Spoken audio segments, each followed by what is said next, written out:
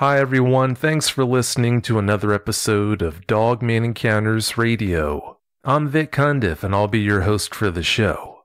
If you've had an encounter of your own and would like to speak with me whether in private or on the show, please go to dogmanencounters.com and submit a report. I'd love to hear from you.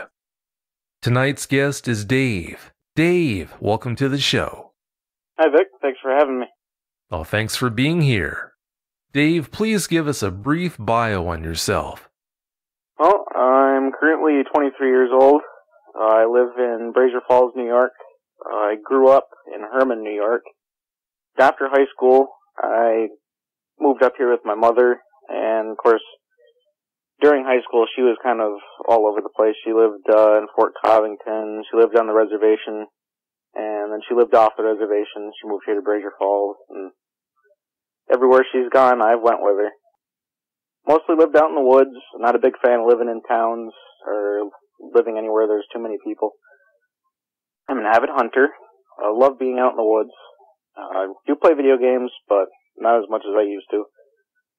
Currently going to SUNY Potsdam. I am a biology major. As far as other activities, any outdoor activities such as fishing, even bow fishing. I love to do that stuff. Most of the time, we'll be working, cutting wood. I am working as a forester for Environment Division, Akwesasne, the reservation over in Hogansburg.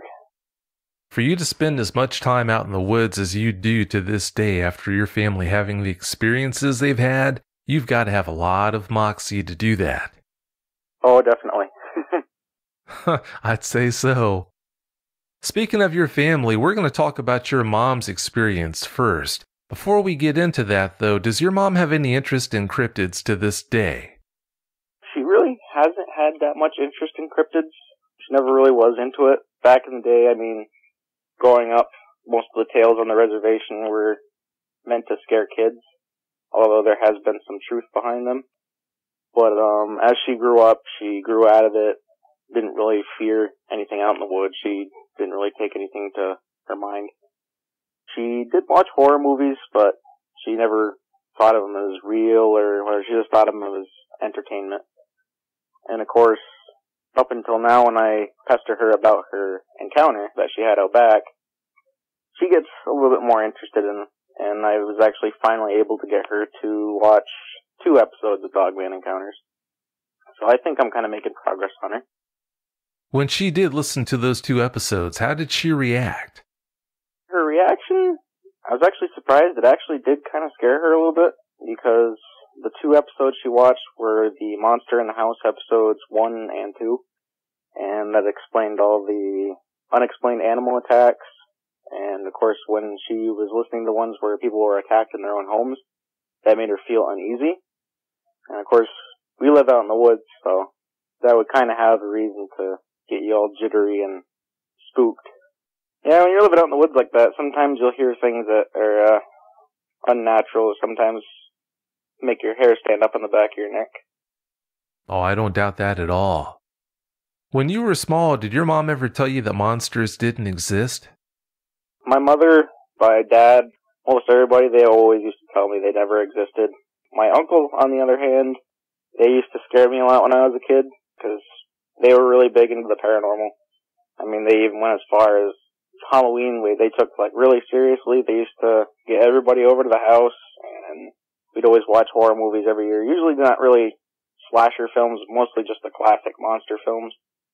And one of the films that we were shown was Silver Bullet, and we were all down in the basement. They all lights turned off, and my uncle took it as far as dressing up as a werewolf, and he actually sat behind us, and whenever there's a scary part, you'd pick somebody and you'd grab them, and he grabbed me one night, and as soon as he did that, I took off running, and they never saw me again that night.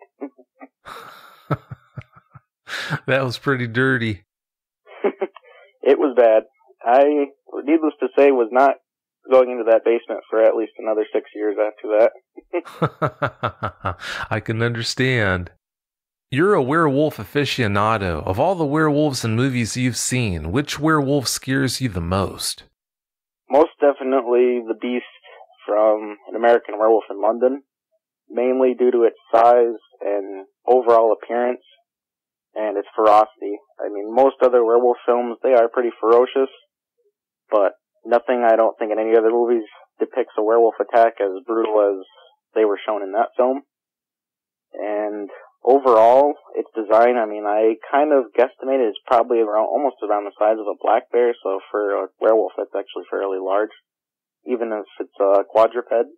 But just that one alone is the only one that creeps me out. Even after watching that movie, it freaks me out to go outside in the dark. Yeah, when John Landis created that creature, he definitely got it right. Definitely. He scared a lot of people with that thing. After having had your experience and seeing how your mom reacted to hers, did that reduce your enthusiasm for watching movies with werewolves in them? Although it did scare me, and it freaks me out, I still continue to watch those movies. I just watch them now without as much fear as I had when I was a child. So, usually when I watch them, it's like, I just watch it for the entertainment. It's not like when I was a kid when I used to watch it, I was always sitting in the chair waiting for those next parts of the film where they were going to attack somebody, and then I'd always hide or whatever behind the chair under a blanket. Nowadays, I just love watching the films. Nothing scares me about them. Not even the documentaries that show eyewitness encounters and that. They still entertain me. Nothing scares me now. But, needless to say, going out in the woods, I'm still definitely watching around my six. Keeping an eye out. Listening. I'm glad you do.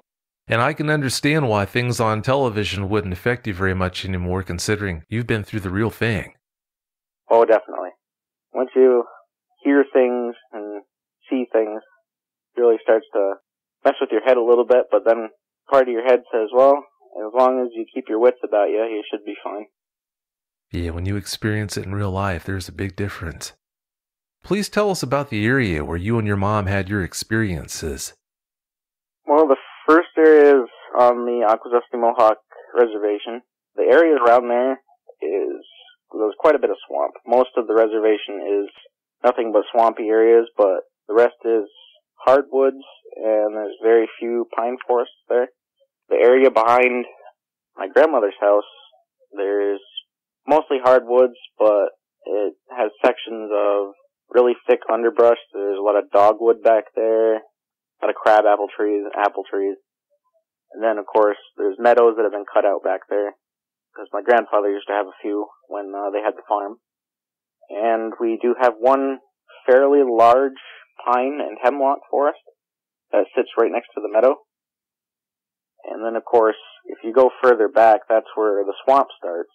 And since Ducks Unlimited came in there and dug out all the ponds for the ducks and the geese so they had better breeding habitat, there's a small creek that runs back there. It's actually fairly deep. The creek itself that they dug out was about 10 foot deep without water. And then once you got past that 10-foot mark, that's when the water started. So initially, the creek bed itself is probably close to 15 or 20 feet deep. So the only way to get across is by bridge. And most of it is cattails. There's a lot of areas that are just barren because nothing grew there. It's mostly mud and dirt. And then behind the swamp is the really thick hardwoods. There's maple, oak, birch, pretty much any plant species you could name off. I don't know if you knew this or not, but dogmen seem to love swamps. I did not know that. Yeah, they do seem to love them. Whenever I hear about all these missing persons cases around swampy areas, I really get suspicious because they really do seem to love them. Yeah, that kind of creeps me out because where I'm working currently, we've walked through some very large swamps. I don't know if it's because people normally don't go into them or what, but yeah, there do seem to be a lot of cases of them being around areas like that. One afternoon in 1977, your mom went on a horseback ride that turned out to be unlike any ride she'd ever been on before. Please tell us what happened that day. Well, she used to have a horse that she named Dancer, and she used to go out horseback riding quite a bit. She loved it. Well, one day she went out. She was by herself, and of course she took the long trail that we have back there. It's actually a four-wheeler trail. Back then, I think it was mostly just for the tractor and the horses, because they didn't have a four-wheeler at that time. And she was riding back. She got about halfway across where the meadow is. The meadow was It was probably grown up at the time. It wasn't brush hogged. But she got across the meadow, and there's an area that we have as the landmark. We call it the porcupine tree because it's a big maple tree. The porcupines had killed, so they pretty much hollowed it out. It's still standing there today, but it's a very, very large tree. And at that tree, there was a fence. The fence cut across and marked the boundary between my grandfather's property and the neighbor's. And right where that tree was, there was also a gate, and the gate was used for the cattle to go back and forth onto our property and their property, which they had cattle as well, so they shared the farming land. She got just about to that point where the tree is, and her horse just went berserk. He stopped. He was making all kinds of noises. He would turn his head around, and finally his ears perked up. He looked in one direction, and as soon as he looked in that direction, my mom looked over, and she saw this thing standing over near this small hemlock tree. And the hemlock tree was dead at the time, so it had no needles or anything on it, so she could see it clear as day. Even though it was a little bit dark in that area, she definitely could still see the outline of the creature, and it was fairly large. But she noticed that it had its hand up on a branch. And when she looked at the creature, she did say she noticed the ears on the top of the head, and she noticed on the hand that there were fairly large claws. And as soon as she saw that, of course, this was in a few seconds before the horse decided to just dart. So as she looked at that thing, she had just a little bit of time to look and see what it was, and then the horse took off, almost knocking her off the horse. She held on for dear life, and he just ran as fast as he could back to the house, and he was gone. And of course, after they got back to the house, she made sure the horse was back in the barn, and she got back into the house, and of course she was freaked out. She didn't know what just happened. She was pretty much blanked out at the time. The only thing going through her head was fear. She got in. My grandmother asked her what was wrong, calmed her down. I mean, it took a little while to calm her down, but after that, she completely forgot about what happened, and everything was back to normal, but she still wouldn't go back outside. And my grandmother and my grandfather, from what my grandmother was telling me, said that they went out in the barn, and Dancer was still going nuts. He was still shaken up, and he was still scared. My grandfather ended up going back out after my mom came back, and this is what my grandmother told me after the encounter my mom had. He went out back and took a walk back to the big maple tree that was there to see what she saw. And of course, my grandfather, when he got back there, noticed that there was a footprint underneath this hemlock tree that she saw this thing standing right under. And the branch that it had its arm up on was about his head height, maybe his shoulder height. So this creature that was standing there obviously was fairly tall, because if it had its hand on a branch that was about my grandfather's shoulder and head height, that would have to mean the creature was probably well over 8 or 9 feet tall. He saw the footprint there on the ground, and of course, he thought it was a bear. He didn't understand at the time. He's seen plenty of tracks, but he went back to the house where his supplies were, and he had just enough stuff to make a mold. It was kind of like wasn't really meant for making cast of footprints, but it was more used for fixing up sidewalks and that. But he took it back and he molded the footprint. And of course, the stuff was very, very brittle. So you couldn't really drop it. You couldn't hit it because the footprint would just smash. So he brought it back to the house. But the whole time he was back there, my grandmother said that he was very uneasy. He never was like that before. He was never scared of the woods. But when he came back, he was just completely creeped out. Didn't understand what was wrong, and most of the day he was quiet. He showed her the footprint, and she thought it was a bear. He thought it was a bear. Nothing out of the abnormal. So they put the footprint away, and that was that. But all throughout the night, she said that he had a hard time sleeping. So obviously something was up. So, yeah, I think that he knew something out of the normal was back there, and probably watching him while he was taking the footprint. And after that, I mean, he was a little bit more cautious about going out back there. And, of course, with the footprint that they made, this led up to the events of him having his strokes. and I was not able to actually talk with him more about his encounter, because by the time I was old enough to do so, he's already had like his 8th stroke, I believe, and he was unable to speak clearly. It affected most of his nervous system. He couldn't really move around as well as a normal human would. He was bound to a wheelchair. His speech was slurred, so he really had to, usually it was with a notepad that he had to get people to say if he had to go to the bathroom, he'd have to write on a notepad, or my grandmother usually would understand him. But at that time, I was unable to speak with him. But that was about it for that encounter. Do you still have that cast your grandfather made of that print? The unfortunate thing about the print is that got smashed years back. This was before I was actually able to go and speak with my grandmother more about it, because this was back when I was probably 11 or 12, and I had not yet heard of Dogman, and I was still really kind of a rookie with the paranormal at that time, so I didn't really understand much of it about Bigfoot or whatever. I had the books, but I was just starting to learn about that stuff. And I just recently learned, it was, I think, a couple of years ago, that the footprint had gotten smashed. I'm not sure what year it must have been smashed, but I know that she said my nephew accidentally took it out of the cupboard and he dropped it. And of course, the material was so brittle that when it hit, it just shattered into small pieces, so it was beyond repair. Yeah, that's pretty unfortunate. You told me that when you took a look at that print, you noticed some interesting features. What were they? As I can remember back when this was still in my high school days, I was able to look at the footprint. This is before I knew anything about the Dogman, of course, and I just took interest in looking at the footprint because I just wanted to see what it was, because at the time, when I was getting more and more into hunting with my father, he was always showing me different footprints. I'd seen black bear footprints at the woodlot. I've seen coyotes. I've seen all kinds of canine prints around. I've seen all kinds of bird prints, everything you could possibly think of. But this print was really creepy because when I compared it to a bear, because at the time I actually had a smartphone. This was the first smartphone I had, so I was able to use the internet and actually look at it. I looked at it and I said, no, it wasn't a bear print, because I looked at it and I was like, well, this print is kind of abnormal. It has the same characteristics as a wolf print, but not just the characteristics of a wolf print. It was just much larger and it was actually elongated.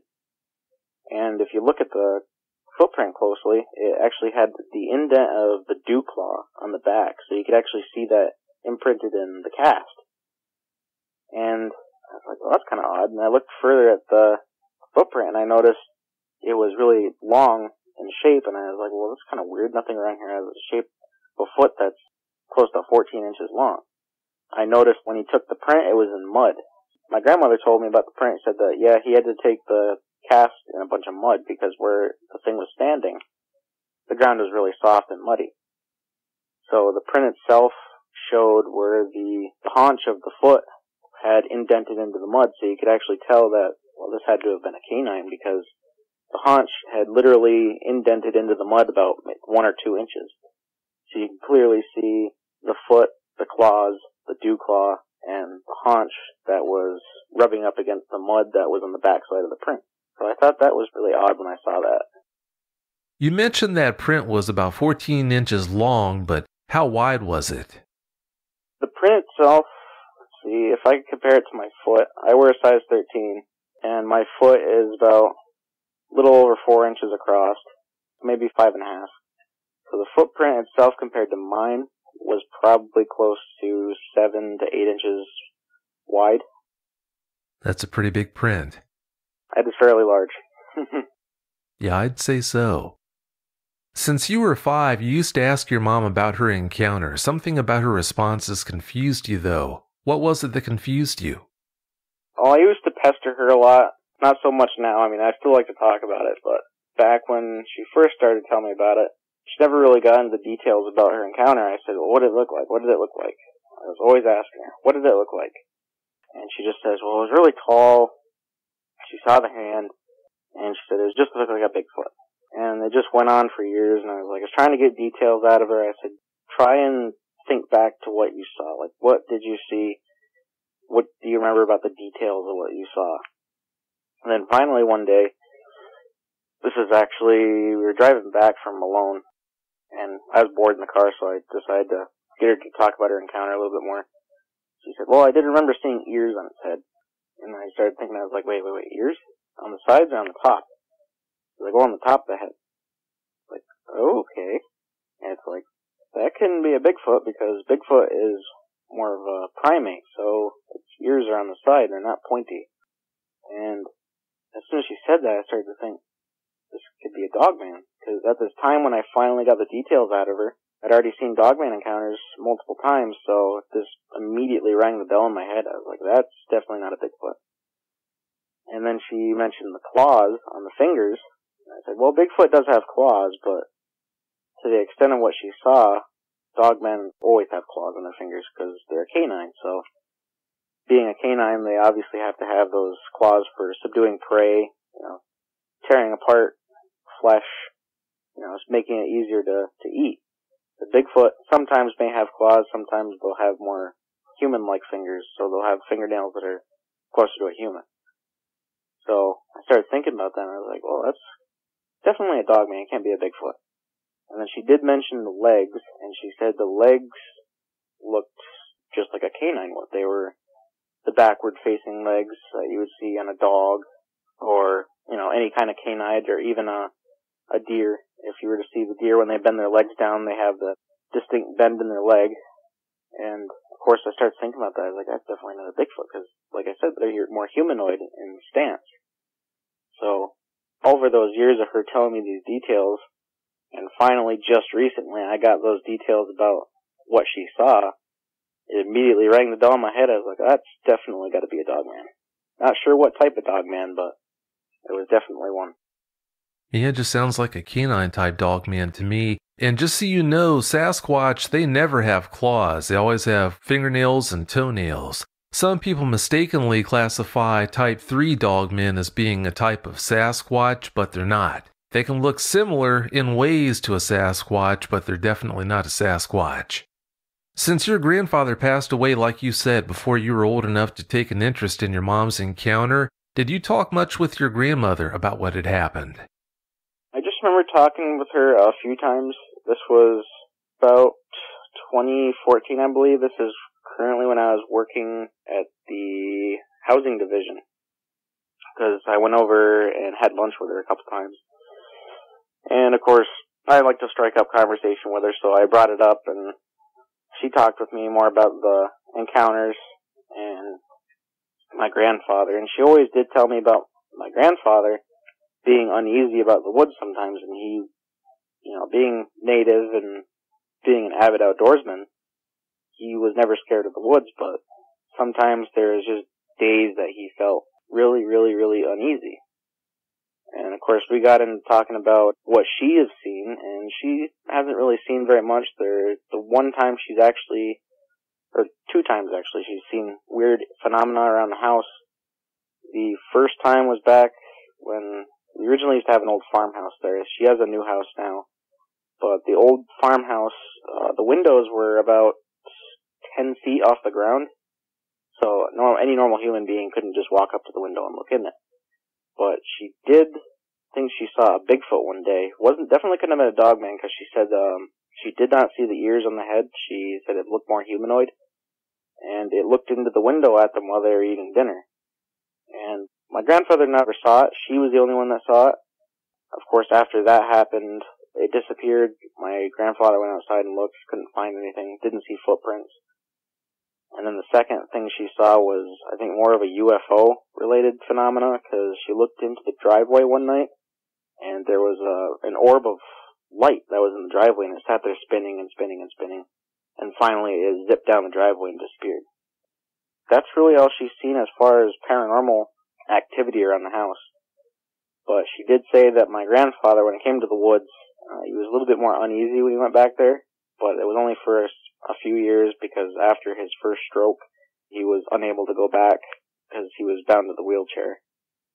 But he said that it's very odd because of who he was. He used to go hunting all the time. I mean, he used to go out with my uncles, and of course he fought Well, I'm not sure if he was actually in combat or not. He was in Germany after World War II.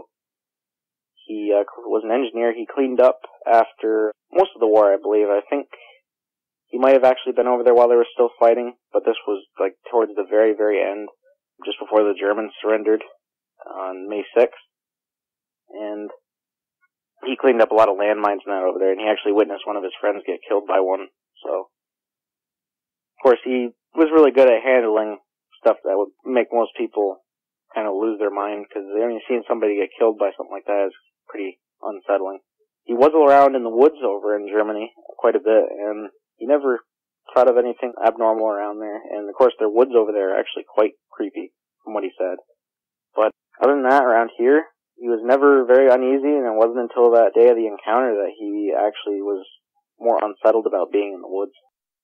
You mentioned earlier, Dave, that your grandfather had had 2 experiences of his own. Please go ahead and tell us about those now. The first encounter he had was, I think, more along the lines of a Sasquatch.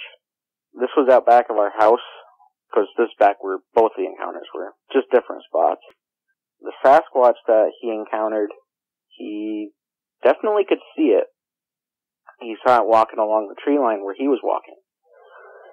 But he didn't have that uneasy feeling like he was in danger, because on the res, Bigfoot is thought of more as a protector and more of a spiritual being. There's actually a painting I've seen on the reservation about Bigfoot.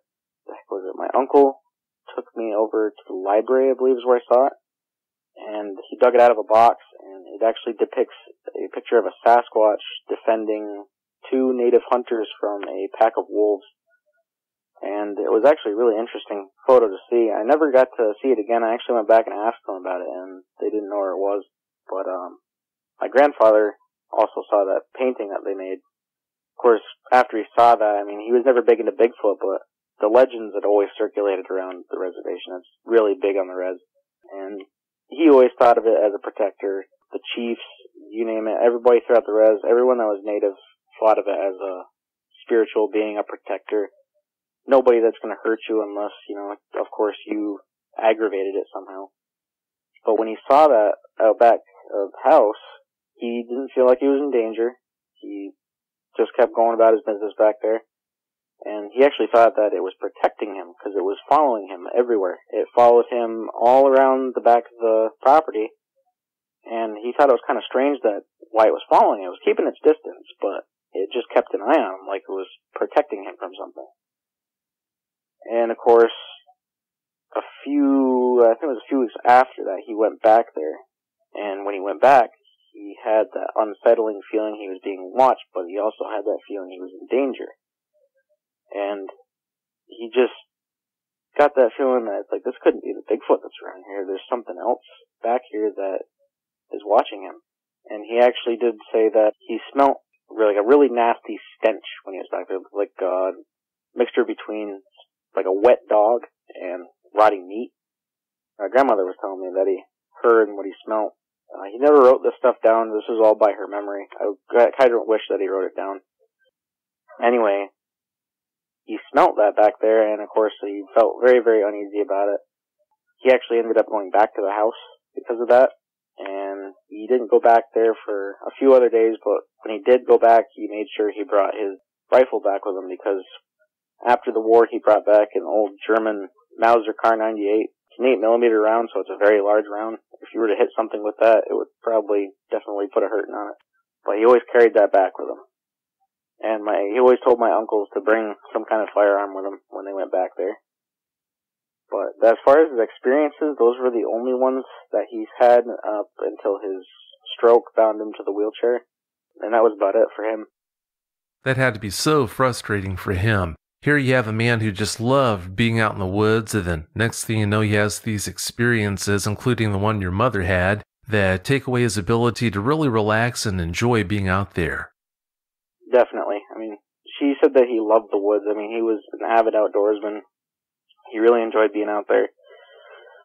When we were younger, he loved having us around the house. He loved having the kids around, me and my other cousins. He just loved having us around, but my grandmother said there were some nights where, even though it was hard to understand him because of the stroke, he wished that he was able to take us out and enjoy the woods with us or be outside with us and actually be able to take us out and do activities, but unfortunately he wasn't able to do that. That really is a shame. At least it sounds like he lived a really full life. Oh yeah, he was up there in age. He wasn't able to do much because of the wheelchair, but every single chance I got to go over and see him, I always sat down next to him when he was watching TV. He was always watching his westerns, his old war movies. And I'd sit there and I'd talk to him. And of course, my grandmother said he just loved having us over. Me and my cousin Andrew, him and I were like the big movie fanatics back in the day. So we'd always sit there and we'd talk with him, and it was hard to talk with him because of his slurred speech, but we got used to it. We could definitely understand him, and he understood us. It was always the time of our life whenever we went and saw him. But we really miss him because of that. I really wish he was around today. Oh, I can understand that. Yeah, I'm sure he had loads of interesting stories to share. I can only imagine. In 2011, you had some pretty disturbing experiences of your own. Please fill us in on them. The first encounter that started it all was when we lived in Fort Covington. We came up for a weekend, and one of my friends from high school came up with me. We woke up one morning, and I was like, I don't want to play video games today, so I said, let's go out and do something. And of course, my mom, she had property around the house. The neighbors let us go out back, because we didn't own it, they owned it. It wasn't very big, so we couldn't really do much. There was a pond back there, used to catch bullfrogs. But I got bored back there. I was like, let's go over to my grandmother's house. So, we should bring a bunch of plywood and that, get the four-wheeler, and go build a bridge across the creek. I said, there's no beaver house over there. Let's go build a bridge across that creek and get over into the beaver house and fool around in there. So I said, alright. So we got all of our stuff together, a bunch of old plywood, a bunch of old boards that my stepfather didn't want. And we went back, got all the stuff onto the four-wheeler, drove back. And of course we had to lug all the rest of the stuff back to the creek. And at this time, it wasn't all complete swamp like it used to. When I was younger, the property back to the entire swamp was just nothing but a mud hole. There was no place you can get across the swamp. There was one big pond in the middle of it, and that was it. But in 2011, Ducks Unlimited had already came back there, because my uncles had requested that they go back and dig out multiple ponds for the ducks and the geese, because it made suitable breeding habitat for them. And it was easier to get across because there's actually a little road that you could take. So anyways, we had to lug some of the equipment through part of the swamp because the road didn't go all the way across it. And we got back and we had built the bridge. It took us maybe 2.5 hours to finish it. Wasn't anything you could drive a vehicle across, but you could definitely walk across it. And after we completed it, we walked across and we got over into the area where the hut was.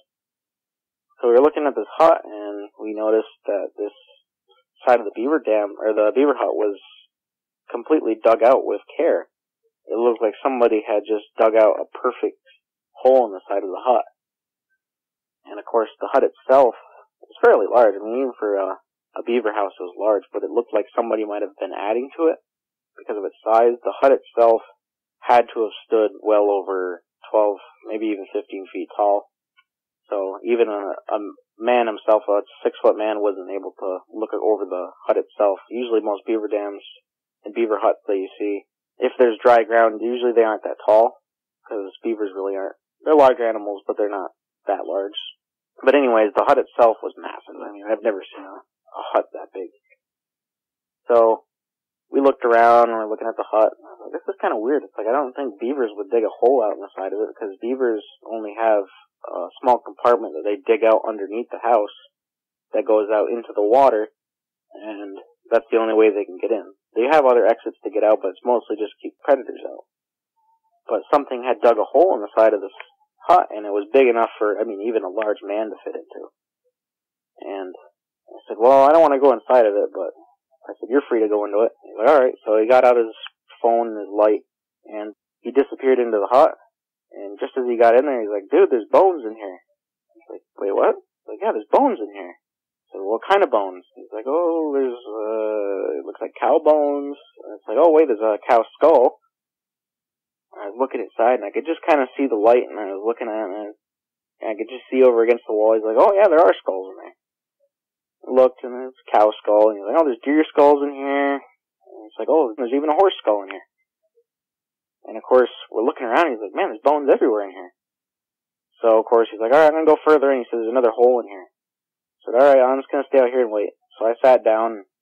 He disappeared, and he didn't make a single sound. Because I couldn't hear him inside of the other part of the compartment that was inside of the hut. I could hear him scuffling around, that was about it. Well, he was inside the hut for probably 6 minutes, tops. And I could still hear him scuffling around in there. And finally, I got over to the hole, and I yelled into him. I was like, you done in there? And I didn't hear him. And then I could see the light from his phone, and he just came flying up out of the compartment that was inside the hut, and he came flying out of the hole that he came in through, grabbed me by the shirt, and we took off across the bridge, and I was like, what are you doing? What are you doing? It's like, let me go. It's like, what's wrong? And he just kept pulling me and pulling me and pulling me, and finally got to the four-wheeler. So he's like, get on the four-wheeler, and finally I got on. He's like, I wasn't making any notions as to what was wrong. He didn't tell me. He said, we're going back. And of course, he gunned it. He turned the four-wheeler on, he gunned it. He didn't care if we were going to wipe out or not on that thing. He was gone. So I'm holding on for dear life on this thing, and he's just flying back to the house. And of course, we left some of our stuff back there, so it was kind of no point in going back because he wasn't going to go back and get it. And we went flying back to the house. We parked, and we sat inside in the living room, and I was asking him what was wrong, and he was just really quiet, and he had this really weird look on his face, like he was terrified, like he'd seen a ghost, and he actually was really pale. So we were quiet and really talked much, and eventually, we just sat there watching TV, and he actually struck up a few conversations, completely forgot about the incident. But it was still in the back of my mind. I was still sitting there thinking about it. And finally, my mom came, and she picked us up, and we got back to the house, and I figured, let's go upstairs, watch some movies, play some games. So we went upstairs, and I turned on the PS2, and of course, we were playing games for a while, and all of a sudden, he's like, you're not going to believe what I saw. It's like, what do you mean? It's like, you didn't tell me before. It's like I was shocked, man. It's like, you're not going to believe what I saw down there, though. I said, well, what did you see? He's like, well, it wasn't just the bones, but he said the odd thing was there was clothes down there. Like, what do you mean there's clothes? Like, there's human clothing down there. Adults, children, even infant clothes down there. But they're all, like, tattered, old, and something had used it to make, like, a bed down there, like a nest. I said, a nest? It's like, yeah, there was something made a nest down there. It was huge. I mean, it's like a bear could have sat in that thing and slept comfortably. Like, you're kidding. I said, nope. And he said the other scary thing was not just the bones down there of animals, but he said one of the bones that was down there shockingly looked almost like the femur from a human. And he's like, I know a lot about these bones. I've seen a lot of the bones around here from different animals. He said, that looked human. Like, it didn't look like it was from a deer or anything. It looked like it was from a human. And I said, see a human skull? And he's like, no, I didn't see a skull. There are a lot of deer skulls down there. But, he said a lot of the bones resembled that of a human. He said there's even the rib bones down there that look very similar to a human. And he said he saw a spine that he said might have been a deer, but he said it shockingly looked just like a human spine. And it wasn't until he said he saw a jacket that was laying over in the corner, and he said what really, really freaked him out was the jacket had these distinct claw marks in it. It went down the front of the jacket and pretty much completely through the jacket, and he didn't say anything about bloodstains, but he said it completely freaked him out when he saw it. And it wasn't until he saw that he decided to get out, but he said there's another compartment that was inside of that hut. There was like 3 chambers in it. There was the top, there was the second one that he was in where he found that little nest, and then there was another dark hole that something had dug out further into the ground. And he said it was pitch black down there. He didn't want to go down. But he said he swore he could hear something in there. And he got out, and that's when he grabbed me and we took off on the four-wheeler. And he said that there's also this distinct smell down there. He said it was awful. It was like wet dog, and just, it smelled like rotten meat, like something had been rotting down there. And he said there's also the other scary thing. He said there was fur in that bed. He said there was hair. It was all over the place, like something was shedding. And I was like, that's kind of creepy. I mean, it's like, I know dogs shed, but like, it wasn't no dog. Like, did you see any footprints? He's like, nah, the ground was way too hard because it was all dried out. They hadn't seen any moisture in there, so nothing could really make a distinct footprint in there.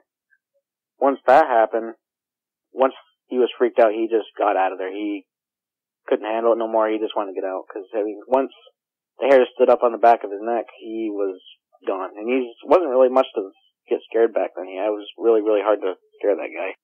But he told me everything about the hut, like I just mentioned. He was never one to lie to me. I've trusted him pretty much my entire life. You know, we knew each other for quite a while. I still know him, haven't seen him in a long time because he moved away. He was always truthful, never told me a lie, and I immediately believed it. So whatever he saw down there was definitely not normal. Oh, I'd say it wasn't. It sounds like a den of horrors to me. It was definitely a den of horrors. That when he told me that night, I couldn't sleep for a while. It was just going through my head. I was picturing what he saw. And I actually ended up having a couple of night terrors that night, and I was starting to think about it. I never saw anything in it. I just was picturing the den and the claw marks. And then the only thing that I could think of, as soon as I woke up, was that word was in the back of my head, but I just didn't want to think about it. And I was just werewolf was just indented in the back of my head. And it freaked me right out. So I woke him up and I was like, dude, it's I'm not gonna lie, but man, whatever you saw down there, whatever you smelt, it's kind of ringing the werewolf bell down there. And he's like, I don't even want to think of that word right now. I don't blame him. Had you heard about anyone going missing back when you and your friend found that structure? I never heard any word about people going missing. I know that even nowadays there's actually a lot of reports of people going missing. I know a lot of it's criminals because of the reservation. I mean, there's quite a bit of crime that revolves around there. But there have been some missing children around there, a couple missing adults. But nothing I've heard about people being missing because of an animal attack or being missing out in the woods. They've never really released full details about that. I'd actually probably would have to ask my brother-in-law because he works for the tribal police. He's actually a tribal cop, so I could actually ask him. When you consider what your friend said he saw, it sure does make you wonder. Did you tell any of your friends about that structure and what your friend said he had seen inside? We kept it to ourselves after high school. We didn't really mention it. A lot of my friends that I had at the time laughed at it. You know, they said, you didn't see anything. It's you're making it up. It's no, it's we're not making it up. I said, I'll even show you the hut. It's I'll bring you back there. And, as soon as I said that, Chris, don't take them back there. And it's well, why not? He's don't take them back there. It's I'm serious. It's I've never had a feeling like that before, such fear. It's don't go back there. It's not safe. And I was well, I gotta show them the hut. It's well, maybe I'll just bring them up close enough to see the hut itself, but not go inside. After I said that, he's well, I still don't want you to go back there. It's man, it's you're my best friend. It's still, it's not normal. It's what I saw down there was not normal. He said, don't go back there. So I took his word for it, and I never went back there. I still haven't been back there to this very day.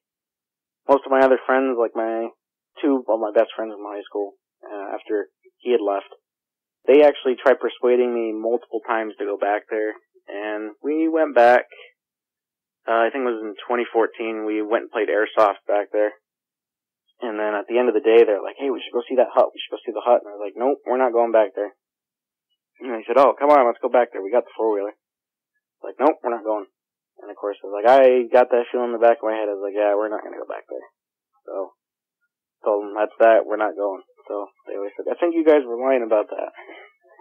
And I said, well, if you want to go see it, then go see it. It's but if you go missing, don't blame me. So, one of my buddies was actually bold enough to go back by himself, and he went back there, and he got fairly close to the hut. But the creepy thing was, he said that when he got to the bridge, he said he thought he heard something moving around back there, so he just came flying back to the four-wheeler and came back to the house, and that was it. How developed was that area around that beaver dam? As far as houses and that, the nearest house was my grandmother's, but that hut itself was maybe 3 miles back. But the highway was another 5 or 6 miles further back if you were to head straight back from the hut. Most of the area around there was woods, so you probably, if I was going to give a guesstimate as far as the acreage around that area, there's well over 1,000 acres. I'd say maybe even 2,000 acres. So anything that was in that area, they're definitely well hidden, because there's not much activity back there. My uncle may go back there. He has the shooting range, but that's still quite a ways away from the hut. I don't think my uncles really drive back there very much nowadays, because I think from what I heard, the beavers have flooded out quite a bit back there, so it's very hard to move around. But as far as most other people, there really is not much activity around there other than the animals. That's about it. There's no longer cattle or horses because the farm's gone. It does sound like it's an awfully remote area. Definitely remote. They do hunt back there, but I don't think they go as far back as the hut. Have you heard about anyone else having any other experiences back there? As far as experiences, I haven't really heard anything in that exact area, but there are other areas on the res where people have had encounters with creatures that they don't really know or understand.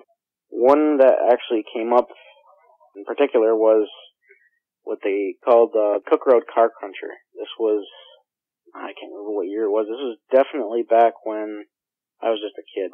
My uncle still worked for the Environment Division at the time. He still does work there. Well, a woman had called in and said something attacked her car. And whatever attacked her car was going after a cat that had went up into the wheel well of the vehicle. And whatever attacked it had completely torn the side of the vehicle apart and completely tore off part of the wheel well and got into where the tire was. Actually had popped the tire. They took pictures of it.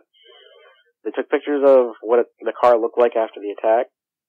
And not just that, but they had a distinct police report on it. And the police report stated they took DNA samples of saliva and hair that was found on the vehicle.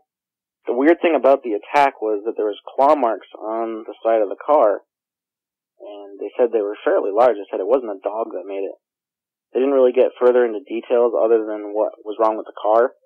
And they said that they found bits and pieces of a cat, because the cat that was in there obviously didn't make it. Whatever was attacking the car got the cat. They sent the DNA samples in, and they ended up getting them back. And at the time they got them back is when things really started to stir up in town, because the DNA test came back as an unknown canine. My uncle thought this was really creepy, and he ended up printing off the original police report and showed it to me when I was a kid. And I read it, and it creeped me out, because, immediately I was thinking, werewolf, and, of course, that's what he was trying to scare me with. I mean, he obviously didn't know what it was. It was still registered as an unknown canine at that time. The really odd thing that happened was, as soon as that police report came back, it wasn't, until, I think, 2 days later, the government actually had come to the reservation. They went to Environment Division. They came in at night, and they were somehow able to unlock the door. They got inside, went into the lab. They took every single DNA sample they had in there. They went through all their files. They cleaned out every single file they had on the car attack, and everything about it had just vanished. They didn't have any information left on it. My uncle had a couple files at his house, which he kept secret, but it was just mostly just the reports and what they wrote down of DNA samples and that. And I'm not sure what he's done with them. I know he had pictures on his phone, the original pictures of the attack, but I know that just the main fact that it said unknown canine was what really creeped me out. But the government coming in and actually taking away the files and all the samples that they had in the lab really rung some bells. And after that, nothing really came up. And it wasn't until recently, which was weird, I saw a post on, I think it was Crypto Mundo. The website had the report on there, but the report was changed, and the picture that was on there was changed. And I looked at the original picture that my uncle had, and I said, well, this picture's not showing the claw marks on it. It looks like it was photoshopped. And you look at the car on the original, and you can see the claw marks on it, and the bite marks, and then you look at the new photo, and it just shows a destroyed part of a car. You could look at it and you didn't really see any bite marks or claw marks on it. It looks like they were photoshopped out. And they also placed the blame on a pit bull in the new article. They said it was a pit bull that attacked the car and killed the cat. The weird thing was, the tire that was in the original photo was completely ripped to shreds. And the new photo showed the tire as not even being damaged and completely inflated. Nothing wrong with it. And it just showed the fiberglass and the metal parts of the car scratched up and ripped apart, and that was it. And that was what was really creepy, because, well, the original was a true photo. It's like, that wasn't Photoshop. That was right off my uncle's phone. It was right off the camera that they used to take pictures of the attack scene. And somebody had literally gone in, took that original photo, and changed it and made it look like it was just a dog attack. And that really, really, really creeped me out, but I knew it was really suspicious, because being one of the people that actually saw the original report and seeing this new one, I knew that something was up, and it was completely false, that it was not true, and blaming a dog was definitely not the right thing to do, because it wasn't a dog that did it. A dog did not do that to that car. Pit bulls seem to always be blamed for incidents like that. Oh, definitely. Dogs seem to take the blame for just about every animal attack. I mean, it's like even when you mentioned in the Monster in the House episodes 1 and 2, the law enforcement placed the blame on feral dogs. They always do seem to do that. How close did you say that reservation is to where you were living at the time? At the time, in Fort Covington, the reservation was maybe 5 or 6 miles away. From where I'm living right now, the res is about 10 miles away. So there's a little bit of distance between them, but there's a lot of state forest that actually borders between the res and where I'm currently living. So just about everywhere you go, the woods is linked some way, shape, or form. Yeah, sounds like one of these things would have the run of the place. Oh, definitely. Especially the fact that right now, where I'm living, I live next to Brazier State Forest, and I think the sign says that's over 18,000 acres, if I'm not mistaken. That's a lot of land. You tell me there was another experience you had back in 2011 when you were camping one night. This was during my cousin's graduation party. I was not old enough to drink at the time, but still did it anyway. Kind of a rebel. At that time, I especially couldn't let my dad know, because he would have definitely not been very happy. My mom wouldn't have either. At the graduation party, they brought back some Pabst Blue Ribbon. They had some whiskey, and they got into it pretty heavy that night. I didn't really drink that much, because I wasn't really into the taste of beer at that time, so I didn't really care for it. So I was sober. But both my cousins and my cousin's friend that he brought with him from Malone, they were fairly drunk. And of course we had his dog with us. She's a purebred pit bull, if I'm not mistaken. She's a very, very nice dog. She would never bite anybody, but if she was going to defend my cousin, then she would definitely defend him. I've seen her angry on multiple occasions, but not aggressive towards most people, mostly aggressive towards strangers. But we were sitting down that night, and this was wicked, wicked late at night. This was about 3 o'clock in the morning. This was like right after we actually ordered pizza at 1 o'clock in the morning and had them delivered to my grandmother's house, which I thought was kind of stupid, because it's like, well, we're ordering pizza at 1 o'clock in the morning. I think they're going to get a little bit mad about that. But they didn't care. So we drove the four-wheeler out, got that, but we came back and ate it, drank our beer, ate our pizza, whatever.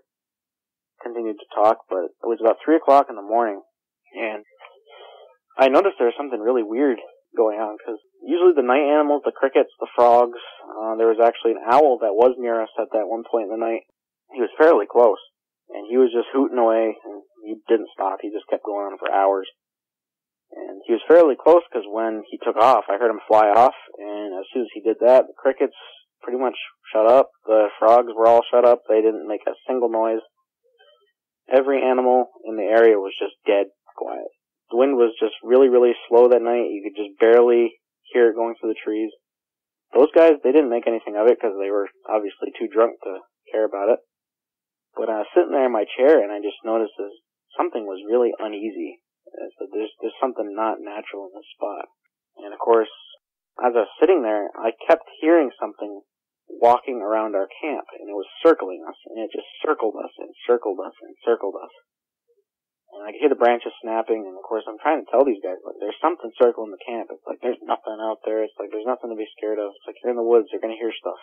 I said, well, usually when you're out in the woods, you hear crickets. The night critters, they're always making noises at night. It's like, they usually do it all night long, right until dawn. And they said, well, maybe they went to sleep. It's like, well, oh my god, you guys, like, you're just ignoring me.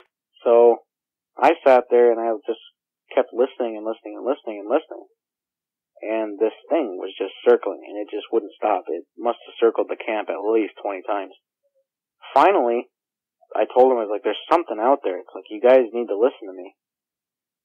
said, that's probably our uncle's playing a joke on us. I was like, really? At 3 o'clock in the morning? Of course, we're yelling. We're like, oh, get out of here. It's like, you're not going to scare us. And finally, it stopped. And it just stood in one spot. I didn't really hear it moving around. I heard branches snap a little bit, but it was in the same area, so I knew it was just sitting there watching us. Right before we finally went to bed, I got this really nasty smell. It came across me, and it was the smell of wet dog, like really putrid wet dog. And that really freaked me out because I was thinking, well, maybe it's Chauncey. Maybe she got wet. And I looked at her, and she came over. I called her over, and I was petting her, and she wasn't wet. She was completely dry. And as soon as I did that, another branch snapped. As soon as she heard that, her head popped up, her ears went straight back, and her lips curled up, and she bared her teeth, and she started growling. And Dylan he's sitting there in the chair, and he said, well, she's just growling at a friggin' rabbit or something. And I was like, there's no rabbit back there, so she wouldn't growl at that. She would chase it off. She wouldn't sit here and growl at it. She'd probably just chase after it. Dogs like to chase little animals like that just for fun. So we're sitting there, and this thing was still sitting over in the woods, way out of our view. We couldn't see. It was pitch black. Even the fire wasn't lighting up the woods. And she just sat there snarling, and she wouldn't stop, and she sat there looking in the same place, and finally, it's like I started petting her a little bit, and then she kind of calmed down, and she just wouldn't stop looking in that same place. And, of course, we ended up staying up a little bit later, and finally I was like, alright, I'm getting tired, let's go to bed. So, as we were getting ready to go to bed, she sat there, and she just kept staring in that same spot. And I could still smell that wet dog, and, of course, I knew it wasn't Chauncey. Finally, I said, oh, let's go to bed. So we went into the wigwam, and Chauncey was still sitting there, and finally we called her in, and she came in. And she laid at our feet the rest of the night. And, of course, what really freaked me out was the fact that this wasn't a zip-up tent. It was just a wigwam that they made from a tarp and a bunch of birch trees that they cut down. The flap to the tent, you could easily lift it up and drag somebody out if you really wanted to, but... And the scary thing was, I was sitting in the middle of the tent, so... I was really uneasy about sleeping that night. I stayed up probably about another 2 hours when we were laying in the tent. Some of those guys had already gone to sleep. And Chauncey was sitting at our feet for the rest of the night, and she was growling every once in a while. She'd hear twigs snap, and she'd growl. I think most of that night, the reason why we were probably alright till morning is because she stayed right there at the edge of the tent there, and she'd growl whenever something would move. So whatever was outside knew that, well, we had some form of protection in the tent, and there was also 4 guys, so might not have been worth it to make any moves. Thank goodness she was there. She's actually a large dog. I don't think much. I mean, if we're talking about a Dogman here, I know a Dogman, they ain't gonna flinch much if they get attacked by a dog. I mean, I even saw that picture a couple episodes ago, that artwork that somebody drew. I don't know who drew it, but they did an amazing job. The picture of the Dogman leaning over a dead grizzly bear. Oh, Chris Chin. Yep, that picture was really, really, really nice. I loved that picture. In fact, I saved it to my phone. I actually used it as a background for a while. But when I saw that picture, I was like, well, if a Dogman could do that to a bear, a dog ain't gonna do nothing. So even with the dog we had there for protection, if they were hungry enough and they wanted to attack, they would probably still rip that place to shreds and us with it. Even the biggest dog, I don't think that would be much of a problem for a Dogman. You mentioned how Chauncey perked up when she heard that twig snap, but when you started smelling that stench, did she give any reaction? Other than just her baring her teeth, my reaction when I saw her bare her teeth was just, I was ready to get up out of the chair and run, because as soon as she did that, I was like, this is not normal, this is not normal. I want to get out of here. The four-wheeler was like just within feet of us, so I was ready to get on it and just drive out. When she bared her teeth, it was the first time I've ever seen her really truly bare her teeth and show signs of like super aggression. But just as soon as her ears perked back, it was kind of like that moment in a movie where you think as soon as the dog perks its ears back and starts snarling, you think something's going to lunge out of the dark at you. But nothing happened apart from just her sitting there snarling, and we heard the twigs snapping, and that was it. And nothing else happened the rest of the night other than the occasional noises outside of the tent and the twigs snapping and her growling. But her reaction it was immediate. As soon as she heard that, ears perked back, bared her teeth, she was ready for a fight. So that I'm clear on it, from what you say, she didn't really have any reaction when you smelled that stench. She didn't actually react until that twig snapped. I'm pretty sure she could smell it. She didn't really sniff the air much, but I knew that she saw something. Because, of course, they can see better in the dark than we can. They see them black and white, and they can also see at night. We can't. So I knew that she must have at least seen it in the trees somewhere. So obviously she must have smelt it. All of her senses were pretty much perked right up at that point. Oh, okay, I follow you now. You say you've heard unusual howls on multiple occasions. Please tell us about those experiences. A lot of the howls I've heard, most of them were at my father's woodlot. This is down in Hermon. So this is about probably 50 or 60 miles away from where I'm living right now, near Messina. The woodlot we were at, if you were to add everything together, including the land that we're allowed to hunt in the area, not just including ours that my father and my rest of my family owns, there's well over 800 acres, I'd say. But most of the activity that I hear is in back of our camp. And the howls that I hear usually are during the winter. I've heard them a few times during the summer, not until really late at night. But most of it's during the winter. The howls I've heard were just at the end of our night set, on the very end of deer season.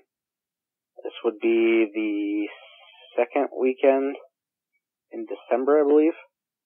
Because December 13th, my birthday, is towards the last weekend of hunting season. That's muzzleloading weekend. And then the weekend before that is the end of rifle. And those 2 weekends are when I hear it. But the howls that I've heard, the closest thing that they resemble are the howls that you would hear in the movie Ginger Snaps. I think every single movie that's the same howl. But the ones that they definitely resemble the best are from Ginger Snaps 3, the beginning. And it's actually more of like a moan crossed with a howl. That's what they're like. So it's really, really eerie when I hear them. But they echo through the woods. The woods just, it's so quiet during the winter you don't really hear very much, but as soon as you hear it, it just echoes throughout the woods. I've got to give it to you. You definitely know your werewolf movies. Most people don't even know about Ginger Snaps. I don't think it's really much of a known werewolf movie, if I'm not mistaken, because I didn't really learn about it till I was younger, because I'd already seen most werewolf movies, and I wanted to start watching them all, and I came across Ginger Snaps, and I was like, wonder if it's a B movie, and it actually turned out to be pretty good. I mean, it's disgusting in some parts, but the third movie was probably the best out of them all. But when I listen to the howls in the movies, I tend to keep that sound in my head, so if I do hear something, I can actually compare it. Yeah, it was a hair raiser. You'd be sitting there, and as soon as you heard it, the hair on the back of your neck would just stand up, and you'd get goosebumps everywhere. Oh, I can only imagine. Well, Dave, it's about time to get out of here. Do you have any closing comments you'd like to share? Other than when people are out in the woods, definitely keep your senses at the highest, because, I mean, I'm not one to be scared of the woods, but whenever I hear things like that, I know a lot of it is unnatural, so if anybody that's ever had an encounter, even people that haven't had an encounter, these things are definitely out there. I know it for sure. You know, my mom's seen them. I haven't personally had an encounter with one. I don't think I want to, but they are out there. I mean, they're as real as you and me, so if you're out in the woods, just keep your senses at the highest you can, because you gotta try and outsmart them. That's basically the best you can do, is try and know that they're there before they see you. Then if you get a chance, get out of there. Very well said. Well, Dave, thanks so much for your time coming on the show tonight and sharing these experiences with us. I really do appreciate it. Well, thanks for having me, Vic. Thanks again for your time. Well, have yourself a great night. You too. Thanks. Bye. Bye.